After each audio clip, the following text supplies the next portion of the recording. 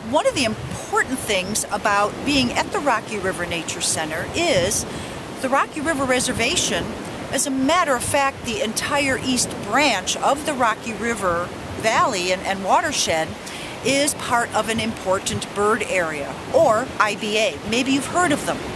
An IBA is a place that has been studied.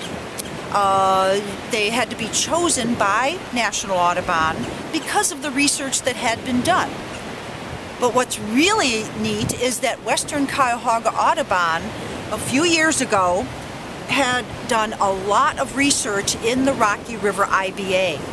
So in 2012, this report came out, Rocky River Important Bird Area Survey, the breeding birds in the forest. This was accomplished through, well, first of all, a lot of people working very hard, taking data, going out every 2 weeks, 10 days, taking data on forest breeding birds, and just making sure that that data is available. So in the future, should there be some changes in that forest, should invasive species need to be taken out, or the park needs to choose what to do about a particular area, there is background data as to why this area is important.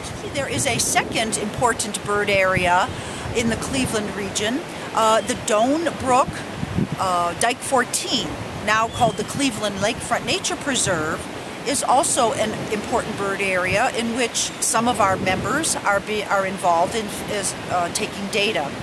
And we have to remember that important bird areas are not just for birds that, hey, this is a great place for the birds to see the birds in the summer.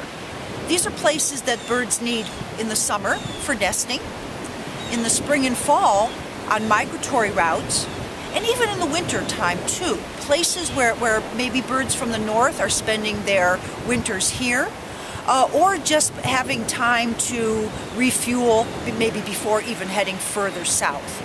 So important bird areas, well, there's a lot of places that are important for birds, but these specific areas like the Rocky River Important Bird Area and the Doan Brook Dike 14 Important Bird Area have been researched, and we hope that in the future they will remain and be utilized by other researchers, perhaps to make changes to benefit the birds as well too, and to benefit people. The changing climate is affecting more than just birds, it's affecting vegetation. It's affecting amphibians, it's affecting insects, it's affecting a lot of things. And in order for us to understand what changes are happening, that's why research such as these IBAs are done. So we have a database, we have background information. So in the future, be it 1 year, 2 years, 10 years, we have a much better understanding as to what's going on.